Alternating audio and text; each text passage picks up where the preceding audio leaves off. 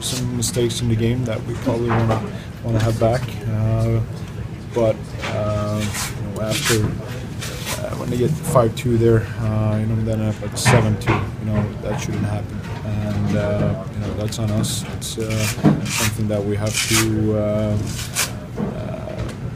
just erase. Obviously it's not good, but we got a game on Monday. We got to clear the air here and then come back and play. But we can't really talk about the last game either. And we won the last one. Obviously, we wanted to have a better performance here today.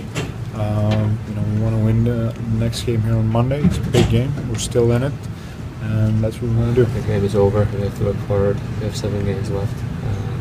We have to look forward and be positive and go get the win Monday. I'm not here to talk about disappointment, and I have tons of belief in these guys. We got to come here and win a game on Monday. Period. I'm going to be honest and telling you this. I don't know if it's a trend, not trend, or whatever. This is what I know. I know we got to win a hockey game Monday. That's all I'm thinking about right now. I'll review the tape like I always do. We'll continue to make guys accountable to make sure that we play better than that. But what I know for sure is we got to win a hockey game on Monday. That's what I know. Again, it's a loss.